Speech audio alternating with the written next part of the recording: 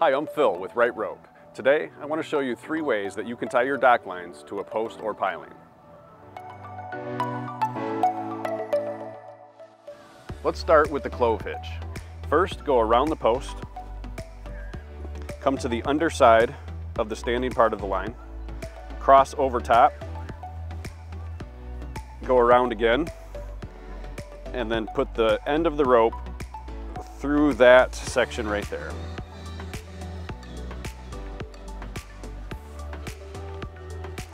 That is the clove hitch.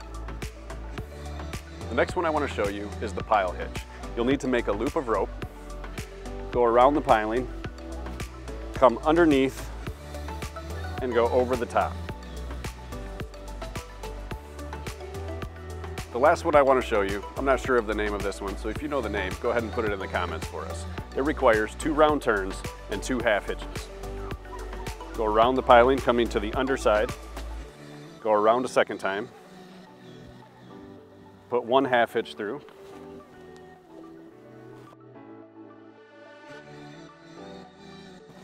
and a second half hitch.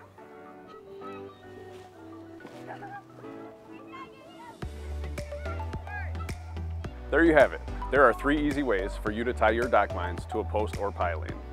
Like this video if you found it helpful, and subscribe to our channel for more videos every week about all things rope. Visit rightrope.com to get the right rope at the right price.